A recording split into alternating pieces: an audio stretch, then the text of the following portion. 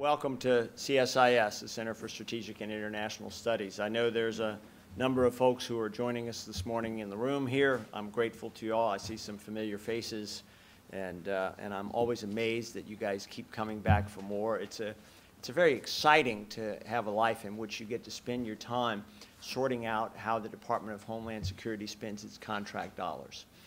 And this is the dream of every child in America, I think, so I get to live it. Welcome as well to those of you who are joining us on the web. I'm going to take a few minutes to remind you that if you are joining us on the web, you won't actually be able to see the charts that we're showing this morning unless you scroll down and download the presentation. If you're actually looking at the page that has this event on it, on the right-hand side, there's a little section called Files, and underneath that is Presentation. It's a PDF file. You can download that and open it, and then you can follow along. We'll let you know what chart number we're on as we go. But if you're just watching the web, you'll see our smiling faces, but not the actual data. Also, for those of you who have the report, most of the charts are in the report. You'll be able to download the presentation as well if you just want to have the charts in place. There are a few charts that are not in the report. We'll let you know, though, which page we're on so that you can follow along as well and make sure you get your notes in the right place. I would also ask you to silence your cell phones and BlackBerries. I'm going to leave mine on because if you are joining us on the web and you want to give us feedback and questions as we go, my email address will be on at the end, and in the past we've had good success with people sending in questions by email as well as questions from the audience as we go. We're here today to talk about the the Department of Homeland Security's contract spending and the supporting industrial base. And joining me on the stage here is Guy Ben-Ari. He's the Deputy Director of the Defense Industrial Initiatives Group here at CSIS. I'm the Director. I want to thank, as we stand up here today, particularly the two lead authors of this report, Priscilla Herman and Greg Sanders, who are with us here today. They did an incredible job of pulling together a huge amount of data and analyzing and sorting it for an agency that doesn't have a long history of doing this sort of thing. We also had some tremendous contributions from our researchers here, Reed Livergood, David Morrow, Ryan Crotty, and Nick Lombardo, and a tremendous amount of support from the Homeland Security team here at CSIS led by Ozzie Nelson. So it's been a true group effort as we pulled this all together here today. I'm going to start the presentation here, and then I'm going to sit down. Let's see, there's actually a thing here called slideshow. From beginning. That sounds like a good plan. All right. And those of you who are on the left side, you'll be able to see Guy much better than me. I think you're actually on your right, my left. You probably made that by choice, so that's fine. But if you need to move, feel free to do so.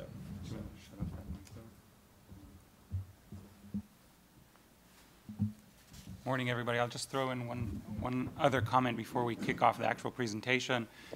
For those of you who've been following our work for the last few years, this is actually another in a series of reports that we have put out using primarily FPDS, the Federal Procurement Data System, as the data source to track contract trends in various segments of the federal contracting market, as well as specific government agencies and departments.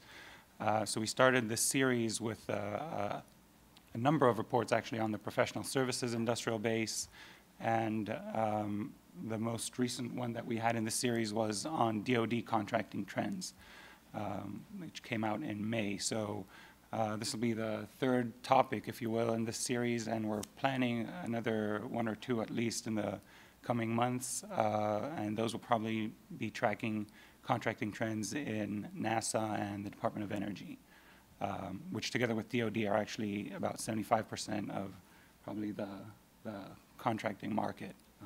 And so hope to see you at next events as well in this series as we continue to look at the data and analyze it.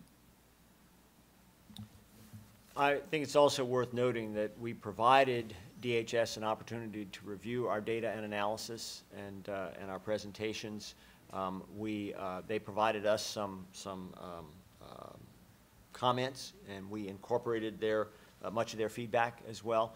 But all of the data and the findings and the conclusions and comments that we'll make here today are totally CSIS's responsibility. All of this is from public data. The public data gets better over time. As we've been working with it over the last 7 or 8 years, it's gotten tremendously better. Over the last couple years, there's actually been an attempt by this administration to use the Federal Procurement Data System as a management tool out of OMB and the Office of Federal Procurement Policy. And there's no motivation for accurate data entry like having the results of your data entry be the basis on which your agency is judged. And so we've seen some nice improvements, and we'll talk about some of those improvements here today. This is actually about DHS, but I think before we talk just about the department, it's really useful to remember that only about half of the Homeland Security spending by the federal government is done by the Department of Homeland Security. And what this chart reflects is actually the distribution of Homeland Security funding across the federal government. The top line, the blue line, is the DHS line, and the billions of dollars are over on the left-hand side. So you can see it's about $36 billion in the FY11 request for DHS, and that's about half of the total federal spending on Homeland Security. The Department of Defense has more than a fourth of the total as well. For Homeland Defense and related activities. And then there are several other large agencies. They don't look large on this chart. They're down at the bottom in the $3 to $5 billion range. Health and Human Services, the Justice Department, the State Department, and the Department of Energy. And there are actually almost every agency has some share of Homeland Security spending. The rest of this report is going to focus only on DHS, but it's pretty useful to keep in mind that half of the Homeland Security spending in the federal government is in other agencies. Now we'll go, this is chart 4, this is page 6 in your report. From here on, it's all Department of Homeland Security. What this chart shows you is the total outlays of the department. You can see it's $45 billion in 2010. And by the way, while we've got FY11 data on the previous chart, there's no FY11 contract data yet available. So this FY10 is the last year because we're obviously still in fiscal year 11. So FY10 is the last year in which we have the data. So you got about $45 billion of total outlays by the Department of Homeland Security. Roughly $14 billion of that is on contract. The other $31 billion is spent both on non-contract outlays, including a significant amount of grants to state and local governments. Now, many of you come from companies who actually pursue contracts that are funded by those grants, but those contracts are issued by the state and local government activities who are the beneficiaries of those grants and the recipients of those grants, and we don't have a database that allows us to track the contract trail from those grants. And so what you have here is just federal contracts, if you will, from the DHS level. And you can see that the percentages roughly have been fairly even over time. That's that line across the middle, ranging from 30 to 36 or 35% over the course of time. You also see, of course, that Homeland Security spending is driven very much by disasters and events, because you got a very nice big Katrina bump in the middle of this chart there. It goes up a lot in 2005. Those of you who remember Hurricane Katrina, it hit at the end of August in 2005, so you only had a month left in that fiscal year. There was an initial 2005 supplemental that was in place, but a lot of additional funding was put in place in 2006. And so while we do have supplemental funding included in this contract data, FPDS does not allow us to separate out contracts that are funded by supplementals from contracts that are funded by the base budget. So they're all mixed in together here. Let's go to the next chart. So this chart just gives you a bit of an overview into how we cut the data for this particular brief. For those of you who know the Federal Procurement Data System, you know that it is a very rich database. There might be an issue or two here and there with the accuracy of the data, or some errors in entry or in reporting. But it's the best we have. It's the only source we have really for this type of data. And you can cut data for any particular agency or department in very, very many ways. So these are what we consider to be some of the key issues to tackle when looking at contract spending. We'll look first of all at overall spending and break it down into products, services, and research and development. We're going to look then by individual DHS components, FEMA, Coast Guard, et cetera, and again, break those down into products, services, and R&D. We'll look at some department-wide contract characteristics, like level of competition, the funding mechanisms, and the contract types that DHS uses to contract out to the private sector. And then the last bit that we'll be looking at today looks at the supply side, or the industrial base that supports DHS. We'll look at how many contractors there are, how they break down into small, medium, and large companies, and then we'll look at some of the top contractors over time and see how that list has changed and in some ways stayed the same over the course of the study period.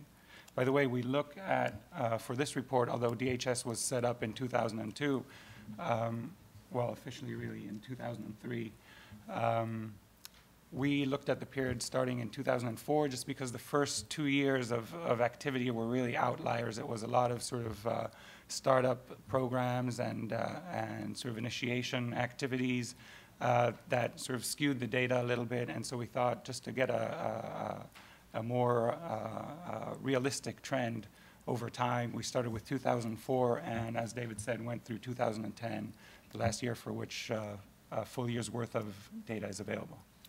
That chart is not in your book, but the next one, chart 6, is on page 8. Oh, sorry, David. One more comment here on the previous chart.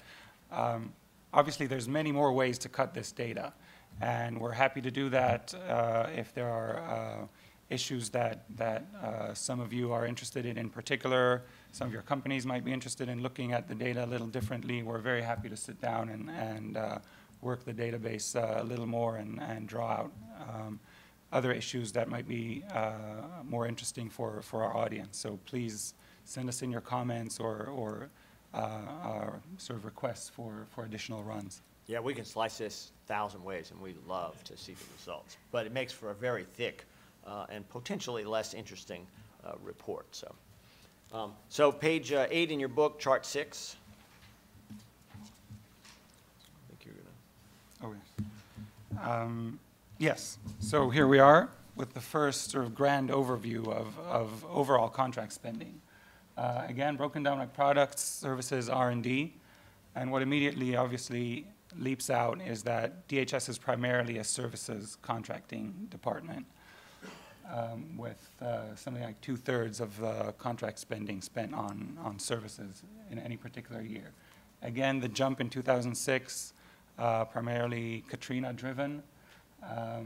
And the other interesting issue that we'll get into in a little more detail, I mean, we'll get into all of this in a lot more detail, but for right now, you look at the relatively small role that R&D contracting plays for DHS.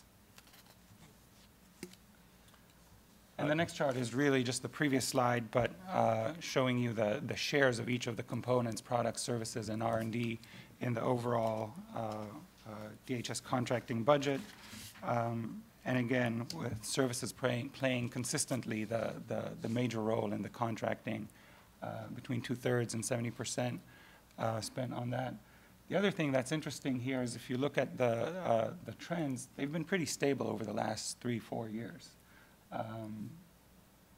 on all three categories. Now, chart 8, it's page 13 in your book. We now break down the contract spending by the 6 key components of DHS that we have in place. That's Customs and Border Patrol, TSA, the Federal Emergency Management Administration, the U.S. Coast Guard, ICE, and the Office of the Secretary, which includes a host of smaller entities. We don't have, we have on this chart also the category of other DHS, that's the smaller groups. Probably the biggest part of that is the U.S. Selective Service, which does do some contract dollars. But you can see from the colors on the chart that that in fact each of these components tends to have a fairly stable amount of contract dollars spent year over year, even though the totals change. The two big differences are the light green, which is FEMA, and you can see the huge bump from FEMA in Katrina in '05 and '06, and a little bit of a bump in '09 or '08 and '09 from Gustav and Ike. The other biggest change, if you will, is the kind of reddish below the light green, and that's the Office of the Secretary. That's driven, and we'll spend a little more time on that because the amount of growth there is so enormous in terms of a percentage basis. We're going to spend a little more time on the subcomponents of that as we look forward. Now, we'll go to chart 9, page 16 in your book. And here we're back to this breakdown of product, services, and R&D. We'll look at each of these categories a little more closely, starting with products. You'll note that we've dropped the other category here. We're really just looking at those 6 components that are the main components when it comes to contracting at DHS. And again, the story here is one of relative stability for most of the components. And with, again, FEMA being the exception, especially in disaster years, and especially at the front end, I guess, of the disaster. A lot of trailers in that big bright green package right there. Chart 10, page 18 in your book, is spending on services contracts. And it's useful to note the scales on these are changing. You know, for the overall one, it was a $20 billion scale. For the products one, it was a $5 billion scale. For services now, $14 billion is at the top of the chart, so you get a sense of the relative proportions, if you will. Spending by services shows some of the same trends that we saw in the overall spending. Large swings in FEMA related by and large to natural disasters. The largest area of growth is in the Office of the Secretary, and that's driven by, again, a number of issues that we'll accommodate earlier. Fair amount of stability in terms of service spending dollars in the other components, if you will. Dramatic drop towards the end in FEMA in FY10, driven in part by the fact that there were no large natural disasters that year, and or at least not that drove their spending. Also affected by a significant amount of deobligation of prior year FEMA funds, and that's not picked up in FPDS, but it is part of the explanation for the changes, if you will. The next chart, which is chart 11, and in your book it's page, I'm sorry, this next chart's actually not in your book. So you won't find it in your book. This is the bonus for coming in. Right. Some of you are familiar with the way in which we break down services contract dollars, because our original work here is on services contracting. And we have these categories of services, if you will, starting at the bottom, R&D, which the Federal Procurement Data System counts as a service. Equipment-related services, facilities-related services, FRS, information and communications technology, professional administrative and management services, PAMS, which is almost always the largest section of services contracts, medical services, and other services. Some of these are not categories we actually pick up in our services contracts report. We don't, medical, for instance, we don't actually include there, but we did include it here so we'd have the full picture. And what you see is that actually DHS is not unexpected in terms of its distribution. Pretty small amount on R&D related at the bottom, and we actually include, and I'll mention this again later, R&D management services as opposed to actual R&D in the professional administrative and management services category rather than in the R&D, which is contracts for actual research and development. So we break that category down a little differently than either DHS or FPDS does. A lot on equipment and facilities related, not surprising because that's what DHS needs a lot of its assistance. And of course the largest amount on professional and management services, if you will. The next chart that's in your book on page 20 is chart 12, and that's our spending on R&D. Now the scale, if you will, is just $1 billion on the left-hand side, and you see the breakdown by component. Here there's a significant amount of variability changing over time, and this is primarily driven by individual large programs and when the dollars get obligated under contracts for them. So that, for instance, the Office of the Secretary, large jump that you see there in between the about $100 million in '07 and '08 and up to $200 million in '09 and '10 are driven by specific programs that are put in place there, including those from the Federal Protective Service. And what's very interesting here as well is that while professional services, or we count R&D support services as services as opposed to actual R&D, there's not really a significant, there's a lot, of variation in those as well. We didn't break it out in the previous chart nor in this one, but in fact the DHS spends about, on average, twice as much a year on R&D support as it does on actual R&D. Which was surprising. We track a lot of defense contracts, and it's about 14 to 1 in actual R&D versus R&D support and management services. In DoD, here it's about 1 to 2. For every dollar spent on actual R&D, there's 2 spent on R&D support. We probably need to do a little more research on why that happens, but that's an interesting point there. Another quick methodological note is that FPDS does not capture classified contracts, and so if there's any classified R&D, it won't show up in the numbers here. We don't think that's a large number. It is for DoD. Obviously, for DHS, that's probably a lot smaller, but the numbers could be bigger for R&D if you counted the classified work as well. I think it's also useful to note, if we go back to chart 7, page 9 in your book, R&D looks like a tiny little part of this whole contracting exercise, right? It's just that little line down at the bottom. It's always less than 10%. But from a business point of view and from a supporting the government point of view, these are often $50 million, $100 million, $150 million contracts. These are not trivial business areas to be tracking and going after from the point of view of business. And you'll see when we get to the distribution of companies involved here that, in fact, businesses like this or money like this, funding like this in R&D actually provides a very rich marketing opportunity for particularly for medium-sized technology businesses. The next chart, it's chart 13, it's page 22 in your book. I mentioned that we would look specifically at the Office of the Secretary because this has had a tremendous growth rate over the period of time since the formation of the Department of Homeland Security, from about $300 million worth of contracts in 2004 to $3 billion of contracts by 2010. That's a very substantial growth rate. That's over the last 3 years alone, it's been a 28% per year compound annual growth rate in terms of funding. This is driven by 2 things. One is centrally funded DHS-wide activities often end up in this Office of the Secretary of Will. The central procurement funds here for large IT programs that reach across DHS are often funded in the Office of the Secretary, and there have been more of those over the last couple of years. The second is organizational changes. Periodically, an organization will go from being a separate reporting activity to being put under the Office of the Secretary for management purposes, the most recent of which was Federal Protective Services, which includes, of course, an awful lot of security contractors for guarding the buildings around the U.S., and that's what led in large part to that $1 billion increase between 2009 and 10. So it's not as if it's a new market. It's redistributed from elsewhere inside DHS. Now we'll go to chart 14, which is page 24 in your book. And this is really one of the really good news charts for us, at least, looking at the contract spending in Homeland Security.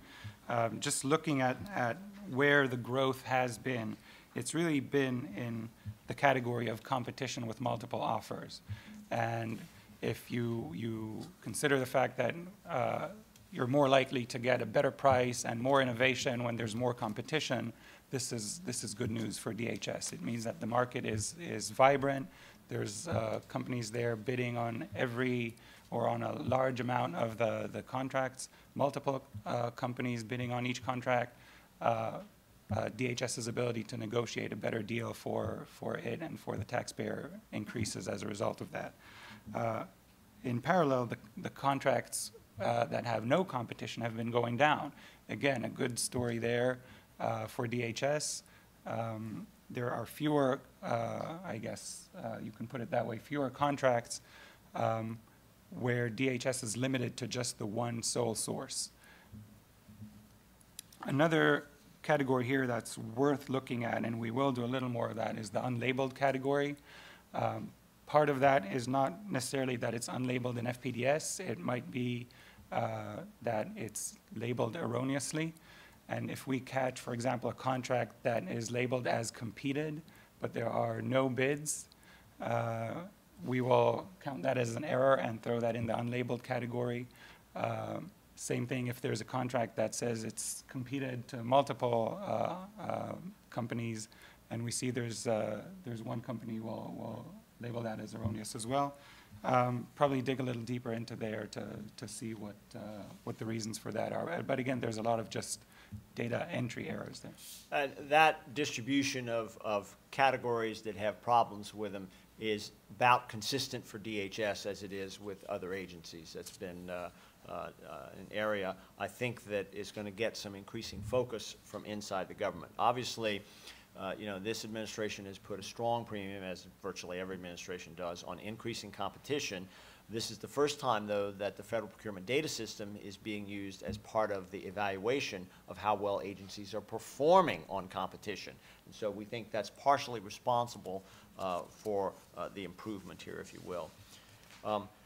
Chart 15, page 26 in your book, is a different way of looking at overall contracting. This is, we call this funding mechanism. It doesn't really have a commonly accepted terminology. And what we really mean here is the contract categorized as a fixed price contract, as a cost reimbursable contract, as a time and materials contract, and then there are a couple of other categories, something called combination, the same unlabeled, which really means inconsistently labeled, and of course the famous category called other. One of the intriguing things here is that there has also been an emphasis in the administration on increasing the amount of work that's done under fixed price contracts. You can see the results of that reflected here with an increase in fixed price year over year over the last 4 years inside the Department of Homeland Security. There's also been a slight decrease in cost reimbursable, a slight increase in time and materials. Some of that comes from changes at the top of this chart. The white part, which is what we call unlabeled, goes from 1.6 billion in 09 to 700 million in 10. That's a big drop. That's a drop because of an effort to try to reduce the amount in there. Similarly with combination, which went from $1 billion in 08 down to almost nothing by FY10. But that isn't because those contracts ceased to exist. They've now been better categorized, and so they've been moved into the other categories of fixed price or cost reimbursable or time and materials. And many of you who have complex contracts with a large number of contract line items know that some of those will in fact be fixed price and others will be cost reimbursable. The Federal Procurement Data System has a counting rule here. It basically says add up the expected dollar value of all of the contract line item numbers and allocate the category based on the largest dollar value. So you could have, in fact, a $100 million contract here, 60% of which is fixed price, 40% of which is cost reimbursable. If they calculate it correctly, it all shows up here as fixed price. That's one of the anomalies inside the data that we'd love to see fixed. And of course, the only way that's going to be fixed is if people spend more time on data entry. And that's not free. The next chart, chart 16 on page 27, takes our third way of looking at contracts, and that's breaking it down, assuming I can turn my page and actually see it here. Breaking it down by contract vehicle. Here again, you see some elements of stability, but some pretty significant changes over time. The dark blue at the bottom is definitive contracts. And of course, everybody would love to have a definitized contract with clearly defined requirements and a clean scope of work and clean deliverables, et cetera. And we all know that sometimes reality gets in the way of that. But you can see a pretty significant growth in definitive contracts in DHS over the last 4 years. You can similarly see a pretty significant reduction in the big dark green at the bottom in the use of purchase orders. And that's largely because of an increase in the use of the indefinite delivery vehicles at the top, the schedules and the blanket purchasing agreements in particular. And so we track these over time just because they're indications of two things. One is what kind of vehicles are they using? And from the point of view of business, it's important to know where the trends are for the agency. Again, we can break this all down also by component. So we can give you this for what Customs and Border Patrol puts in place or what Coast Guard uses, et cetera. We don't do this in this book, but that's available in a later briefing. So the next chart is 17 on page 30. Guy? And here we're starting our look at the supply side, if you will, of the contracting market at DHS, the industrial base. First, just a quick methodological note. The data we have for these categories end in 2009, certainly for the top 20, not for the, yes, and for all of them actually, the rest of the slide deck. That's because we're going beyond FPDS here to look at company numbers, to cross-check and to roll up companies that include a multitude of sister and daughter companies. We want to capture all of that as well as we possibly can. And the numbers just take a little longer to be released and to get crunched. And so the latest year for which we have a full year's worth of data available is 2009. Can I add one thing there? We actually have some good news. Our crack analytic team has come up with some new methodologies to tackle this. And this will be the last report we issue where there's a one-year lag between the company listing and the contract listing. So the next one, when we release our annual update of overall federal services contracts, we'll have at that point lined up companies and contract data, and we should be able to do that from here forward. It plagues us to have a one-year gap in our data, and so it's really refreshing that we can be able to close that. Absolutely, absolutely. But so what we've done here, rather than a trend line, is show you the top 20 companies by value in obligated dollars for 2005 and 2009. And it just really highlights the dynamic nature of the DHS contracting world in terms of who makes up the top 20 list every year. 2005, again, was sort of the start of the Katrina year.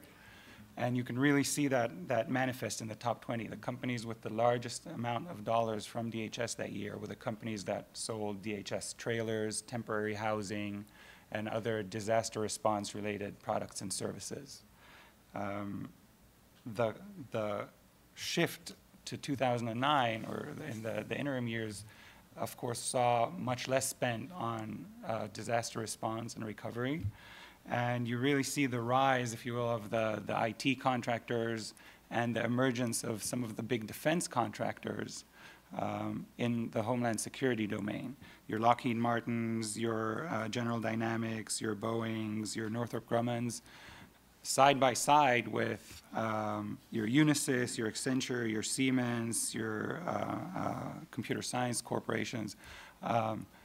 Obviously, even in the defense market, there's a lot of overlap between the defense sort of hardware manufacturers and the IT companies. All of the big defense companies now have large IT components.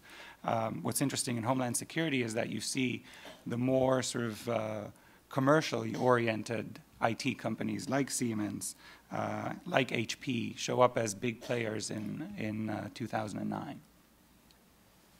There are a couple of important notes in terms of the numbers on this chart, though. First of all, this is only prime contract dollars. That's right. And so it doesn't reflect the distribution of those prime contract dollars, of how much of that money is spent by the prime contractor themselves and how much is spent on subcontractors, because the Federal Procurement Data System does not yet have, and nor is there another good public source of subcontractor data. The government says they're working on that. They've got some internal data. We don't have access to that. We look forward to that. The second is that this will not match up with what the companies show on their own books as revenue associated with Homeland Security or with DHS, in part because of the subcontractor data question, in part sometimes because of the way in which the government categorizes. We've seen a number of cases where a company will book a contract as a service. The government's booking it as a product. And we don't actually, one of our rules is we don't try to change the government's data. We try to change the way they enter their data, but we don't go back and actually change their data for them. So you'll find discrepancies between what companies put in their statements and reports and what we show as the numbers. I would actually suggest that every company ought to know what the Federal Procurement Data System shows as its prime contract dollars, because it's a useful reflection for you to see what is in the public domain with regard to that. and we think that that's a useful thing for every company to be aware of. Just one last quick comment here on this slide still. We've done a little bit of basic math for you at the bottom of each of the right-hand most columns for each year. And if you'll just take a minute to look at that, it'll tell you that the share of the top 20's, the top 20 companies' market, DHS market, went from about a half to about a third. And that's a very interesting industrial base issue for us because it really tells you that there's more players playing at the sort of mid and lower tiers of the market. It's not necessarily the largest contractors capturing the largest share anymore. And you'll see that in the next couple of charts. Chart 18 is on page 31. Right, and this one just shows you the split into small, medium, and large companies by number of companies. And so relatively straightforward, there are very few really large companies, and by large, by the way, we mean companies with total revenues, annual revenues of $3 billion and above. And so there were about 90 of those in 2009. Just for comparison's sake, in the DoD world, there are about 200, again, for 2009, 2010. Small companies form the majority of the industrial base. Again, not really a surprise there. And by the way, small companies for us, we just go by the FPDS definition, which follows the Small Business Administration's definitions of what constitutes a small company. So there's really no judgment on our part here. We just take the FPDS label as it is. And medium-sized companies are anywhere in between. Now, we realize that that's a pretty big spread there. It's anything between about 20 million to 3 billion. We've made some attempts in other reports to break down the mid-tier into sort of subcategories as well, and we can do that for this mid-tier as well. We haven't done it for this report, but that's another way to cut the data if more granularity is interesting. Chart 19 on page 32 looks at the same data, but now instead of by number of contract actions, it's by the dollar value of the contracts. This is a more familiar distribution, if you will. Large companies, that is those with over $3 billion in annual revenue, are at the top, over $5 billion a year the last couple of years, but a stable share, not a growing share of the overall market. The small companies at the bottom have also had a growth, and in fact that growth has been pretty substantial, measurable over the last couple of years, from 4.1 billion in 07 to 4.5 billion in 09. We think the 10 number is also up over the 4.5 billion. And the mid-sized companies are maintaining a fairly stable share here. This is in contrast to what you would see. This similar chart, if you will, for the Defense Department shows a growing share going to the largest companies and a shrinking share to the middle tier companies. You don't see that same trend in DHS. I think that's a reflection of a number of things. One is the broad diversity of the components and the various types of activities that they pursue. The second is the emphasis on competition that we saw earlier in the competitive contracts data. And I think if you combine those together, it's clear that from a DHS point of view, there's a fairly stable relationship, and it's actually quite interesting to see this compared to the Defense Department. That concludes our data charts.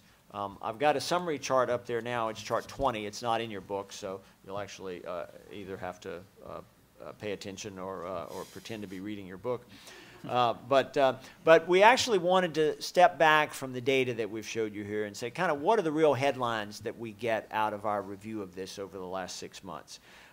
One important factor is that contract spending in the Department of Homeland Security is relatively stable. Most of the fluctuation comes in natural disaster-driven events through spending by the Federal Emergency Management Administration. Over the 7 years that the department's been in existence, the most growth has occurred in contracting in services contracts. There's been slower growth in products. Using 04 as the starting point, there's actually been a decrease in spending in R&D, especially if you take out the R&D dollars spent on management services as opposed to what we call actual research and development. But one of the things that really strikes you as you look at the funding stream at the Department of Homeland Security, unlike other national security agencies, most of the national security agencies have had significant increases in their total overall spending in the decades since 9/11. Right? The Department of Homeland Security has not. As a result, our conclusion is they don't actually have the same cushion to be ready for the coming drawdown in spending that's going to be occurring over the next few years. And we anticipate that that will hit DHS as well as every other agency, and the starting point, if you will, doesn't benefit from the growth in the earlier decade of this century. And I think from a DHS planning and from a contractor thinking point of view, that's an important element to keep in mind. There's high levels of competition in contract awards, and those levels are growing. It will remain a very competitive environment, especially taking in mind that the budget will be coming down. An increased reliance on fixed price contracts, an increased use of definitive contracts are trends that we see, and we think those trends will continue on into 11 and beyond. And a dramatic reduction in the use of purchase orders. So those of you who depend on purchase order contracts, still plenty of money flowing through there, but less and less with each passing year. Pretty consistent distribution of contract dollars, as you saw in the previous chart, among small businesses, medium-sized businesses, and large businesses. And here again, it's useful to draw a distinction with the Defense Department. Less than 20% of Defense Department prime contract dollars go to small businesses. 30% of the Department of Homeland Security goes to small businesses. The Small Business Administration gives DHS an A. It's not easy to get an A from SBA. And I think from the point of view of going forward, that's going to continue to be an emphasis inside. We didn't see a lot of surprises in the top 20 companies. There is a growing overlap with defense companies. Again, that's not a surprise. You would also see that change almost immediately in the event of a substantial, expensive national disaster. And actually, the dollars that are piling up already this year are potentially going to affect those top 20 when those data come out as well. That's kind of where we end up here. I think we'll pause at this point. We'll be glad to take questions from you. For those of you who are on the web, you should, if you have the screen, you can see my, my email. If not, I'll tell you it's dberteau@csis.org, and don't forget the second E, or it will get a bounce back. For those of you here in the room, we've got some microphones, and if you'll raise your hand, we'll bring a mic to you. If you would please identify yourself and your affiliation, and then you can ask your question and go on from there. All right, let's start here on my left. Ken Oscar from Floor Corporation. Two comment questions. The first is, you didn't put it in your summary comments, but it appears that there's a shift from single award IDIQs to multiple award, which really gives rise to continuous competition, which could be looked at as a good thing. Second comment is I was rather surprised to see the ratio of grants to contracts, especially during the hurricane years. It seems to me that two of the big triggers were the Iraq War and Katrina, that gave rise to a lot of criticism from people and investigations by Congress and criticism of the federal government and how they were contracting. But in reality, looking at this data, there weren't that many Katrina contracts. And that maybe the observations were more state contracts, but the criticism was laid to the federal government and caused kind of a shift in the pendulum from acquisition reform to other phenomena that has happened in the last few years. I think those are both excellent comments, Ken. There has been, as you see on the chart 16, an increase in the use of multiple awards. And I think that reflects both here and in the competition statistics, and it will reflect in the competitive nature of the business going forward. I also think it puts an emphasis on the Department of Homeland Security to have a better idea of what it is seeking in its solicitations. because, as you know, it's very difficult to get decent responses to a competitive award under a multiple award if you don't have a good idea of what you're asking for. It's really hard to discriminate from one to the other. And there's, I think, a pretty strong emphasis of that inside some parts of DHS. Your comments about the Katrina impact, I think, are both worth sort of reflecting on for a minute. One is that we actually, if it's federal money, it looks to the general public as if it must have been a contract, regardless of whether it's a federal contract competed and awarded by the federal government or a contract funded by a federal grant and awarded by a subsidiary state or local or other activity.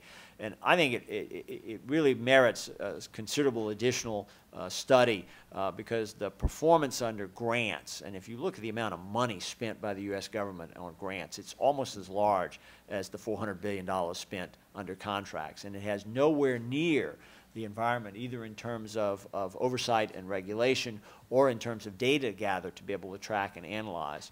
And I think it's one of the under-recognized areas where good government should really penetrate and spend a little more time on. But with respect specifically to Katrina, as we looked at the data and we looked at the contracts, we didn't find anywhere near the amount of questions, if you will, of looking at something and saying, that doesn't make any sense. There's actually a pretty good logic between the contracts that are awarded, the type of award that was put into place, because actually in an emergency, you're not going to go through a 9-month cycle of developing a draft statement of work and having an industry day and going through 3 cycles of the process and have a competitive award. You're going to find the best guy to do the job immediately because lives are at stake. All right? I think what FEMA has done in the intervening years, post-Katrina, is a pretty good job of pre-competing contracts that will be in place and will be used in the event of a disaster. And I think the results that you would see, and God hope that we don't actually ever see that up here, but in the event there is another big Katrina-sized operation, I think you'll see a very different result in terms of both the competitive nature of the contracts and the type of business that flows through those contracts. So I think there are some lessons learned there. Whether they'll stand up to the test of reality, we'll have to see.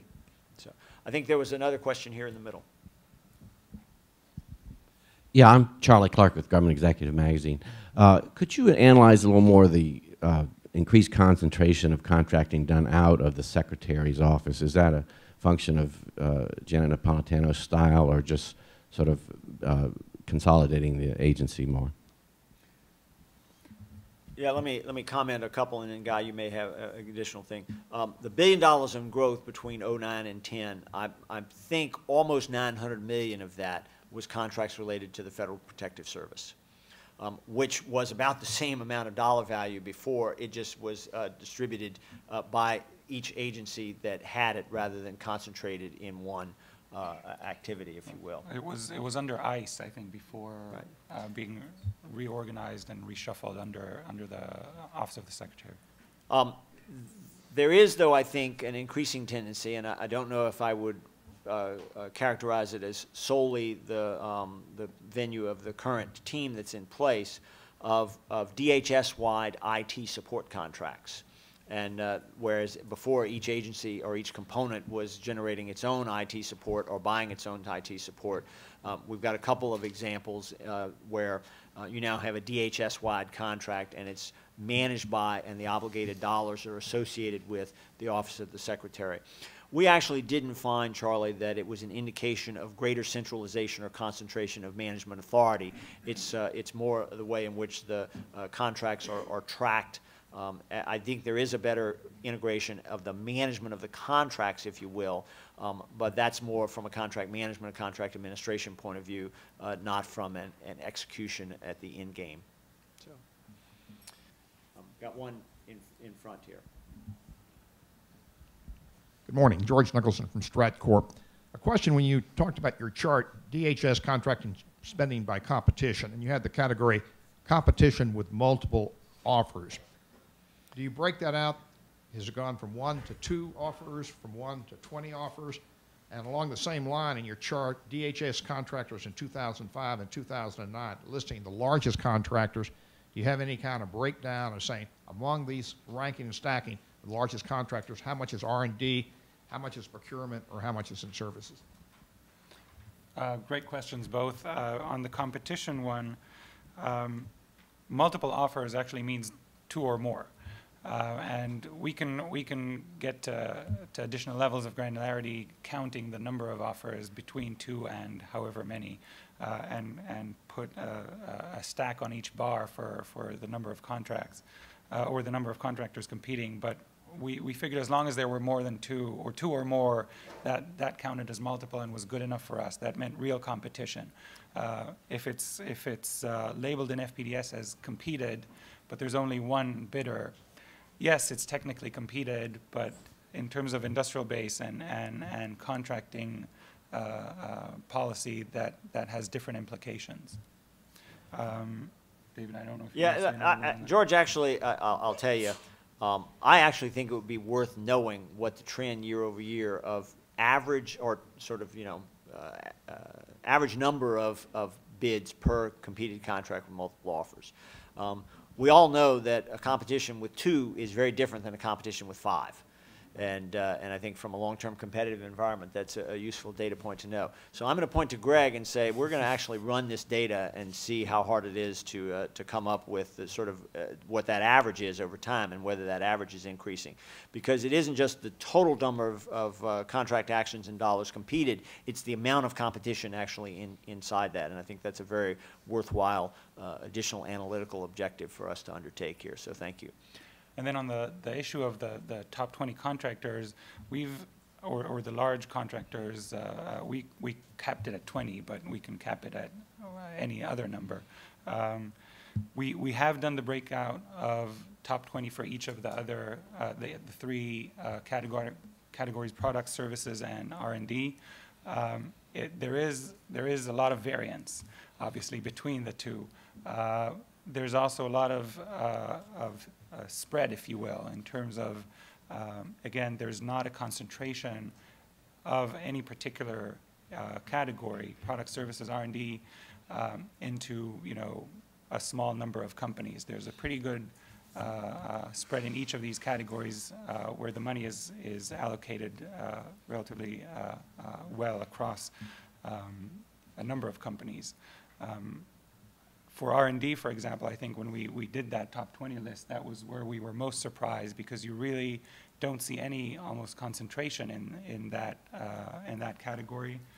Again, we live primarily in the defense world where we do see a lot of concentration. I think the top 4 or 5 R&D contractors for DoD capture about 75% of the R&D market. In DHS, you weren't there even with the top 20 or 30. So. I think we have the data. We can break it out in those ways as well. You may have been asking a different question, though. If I look at the $450 million in obligated dollar value that I have associated with IBM at the top of the top 20 chart, what you're maybe saying is what percentage of that was awarded under contracts that competed with multiple offers? And similarly with others. We have not broken the data down that way by company. It's not easy to do. Many of these companies have multiple DUNS numbers, in some cases more than 100. We've got to track those back, not out of the Federal Procurement Data System, but we've got to actually go look at the contract data itself, and it's pretty time-consuming. I think that would be a marvelous project to undertake, but it's probably outside the bounds of our current ability to do that. But if you know somebody who'd be willing to fund that kind of a review, I think it would be an excellent project to undertake. But what we can do, of course, and that's the third element, is for every company in the database say how much of their contracting dollars went to product, services, R&D. So that we can do. Yeah. A quick adjunct to that. In terms of maintaining, Wait for the mic, if you would, so folks at home can hear you. quick addition. In terms of maintaining the industrial base, it would seem that for a company, if I can invest in R&D or I can invest in products, that's going to be more beneficial to maintaining the industrial base than investing in services. That's an interesting perspective. I don't have an analytical basis to agree with it today, but I think that's worth taking under consideration. The manufacturing industrial base for sure. Right. The industrial base as a whole. Any other questions or comments, reactions? Got one here in the front. Noor Hassan, L3 Communications. It's interesting, one of the last charts you showed was looking at small, medium, and large size businesses. And the distribution has been pretty consistent over the last 4 years. I've worked primarily in DoD, and what we've seen is an increase in small business set-asides. And even when you have a full and open competition, we have pretty stringent small business requirements, up to 35% of total contract value, something we've been dealing with a lot. So when you mention that medium-sized firm shrinkage, a lot of that is the fact that medium-sized firms, once they pass that 7 million size standard or $25 million size standard, they're finding it more and more difficult to swim in the same water with companies like mine. We're going after the same work and there's no benefit to them. Do you see or have you heard about any kind of initiative to increase small business set-aside that might alter this in the coming years? Because that's really where we've seen that shift in DoD. Norm, that's a complex question. I think your reflection of the data are accurate, and I should have noted one of the other elements of our data limitations here. This is chart 19. You know, we only have small business dollars here where the small business is the prime. That's right. Every prime contractor who's not a small business does have a small business objective to meet as a percentage of its dollars as well. So the total dollars flowing to small businesses include subcontractor dollars from primes. However, that's offset to some degree by the fact that many of the prime dollars flowing to the small businesses under this chart are subcontracted to a larger company who is a subcontractor to the small business in the set-aside award.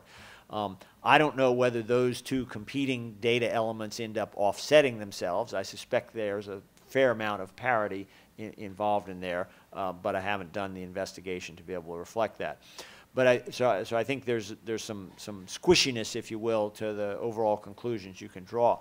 The points you make, number one, that for companies that just graduate from small business, it's a very different competitive environment. This is a very tough challenge. And it's a challenge that is being met in part by the government through mentor-protege programs to sort of help companies prepare for that sort of thing. Ultimately, a competitive environment, particularly in a situation like we have now, where the potential of D-Day coming is default day, that is growing nearer on any given day, and where companies may be asked to live on their cash for an extended period of time. Obviously, the larger a company is, the better chance it has to have accumulated enough cash to be able to do that, and small companies have a much tougher time there. I'm not aware of any substantial policy debate internally of changing the boundaries, if you will, so that the dynamic that you see today is going to be very different going forward. I think there have been some discussions about increasing the threshold for small business. I think those discussions will be played out in the fullness of public comment, and there are plenty of public comments coming into play. But ultimately, all you're really doing is redrawing a line slightly. The dynamic itself doesn't fundamentally change.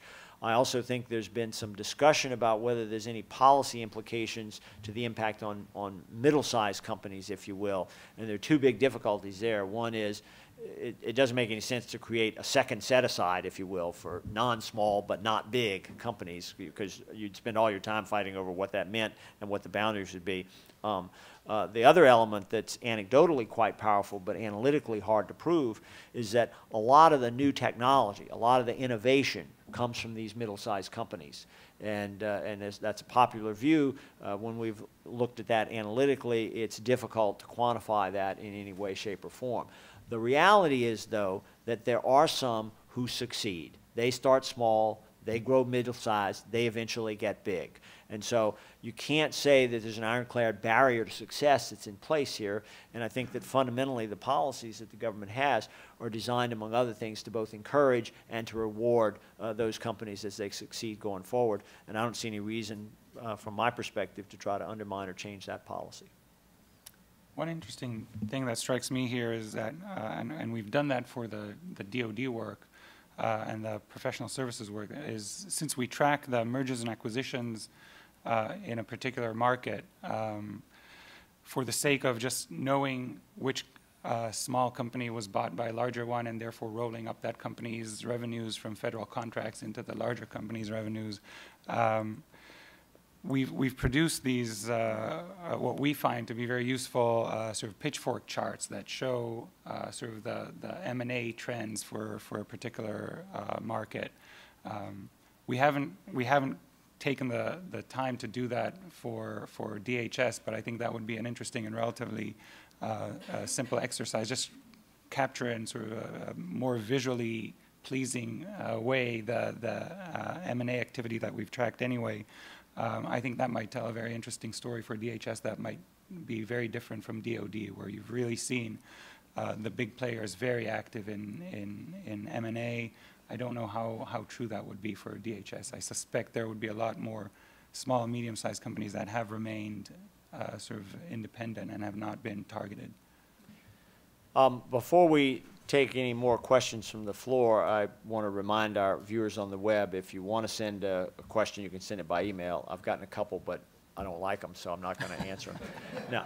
No, they actually replicate questions that have already been raised here, and so they're just basically a repeat of questions we've already raised here. We got one more question here in the front, if you would, Reed.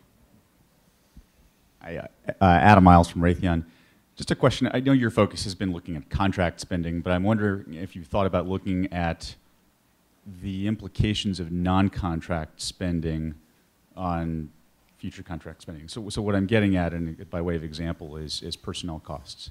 Mm-hmm. And when you look at the percentage of the total DHS budget that's personnel driven as opposed to that of DoD, right? It's a pretty different picture. So.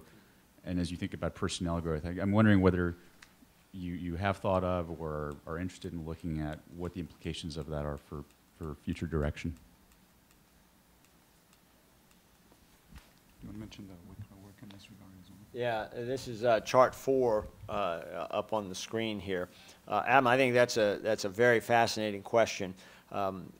We have. It's actually, if you compare this chart, the DHS chart of contract dollars to non-contract outlays, most of the variability is in the non-contract part, if you will, of DHS on this chart.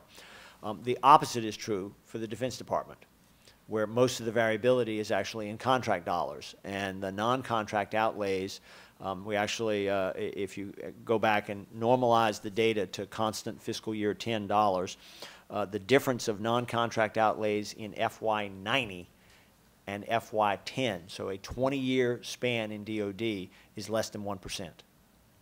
It's almost identical for the non-contract dollars. Most of that is obviously civilian pay, military pay and benefits, and associated expenses on that side, and what the DoD spends on itself.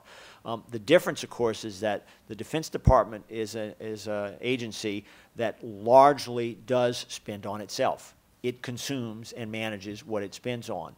The Department of Homeland Security has some elements of that. The Coast Guard actually is very much like DoD in terms of what it buys, it uses. But much of the rest of DHS, both in the contract area and in the non-contract outlays, there's a customer who's outside the department. And that's very, very different than the Defense Department. I think analytically it'd be worth looking at. I have no idea what we would see in that regard. And I particularly think it's going to be interesting as part of the staging, if you will, for the drawdown that we're going to see coming over the next couple of years. So I'm grateful to you for that comment. In fact, I would note, unless there are any other questions, what has happened here this morning is you have already dramatically increased our workload in terms of preparing for the next cycle here. We value that highly. I think the interaction that we get from you and the feedback we get from you, both in an event like this and in subsequent discussions that we have, is the heart of our work, because ultimately, while this is a lot of fun just in and of itself, its real value is whether or not it's of any use to you guys as you wrestle with your day-to-day responsibilities. Because we think this is a new view of looking at things. It's a way of collecting the data and showing it that is useful as well as analytically interesting. And obviously the kinds of feedback and comments we get for you of what else would be helpful here is good for us. So we will leave here, and at 10:30 we'll start working on next year's report. So I want to thank you all for your contributions, your participation this morning, and your continued involvement and engagement with us as we go forward. Thank you very, very much.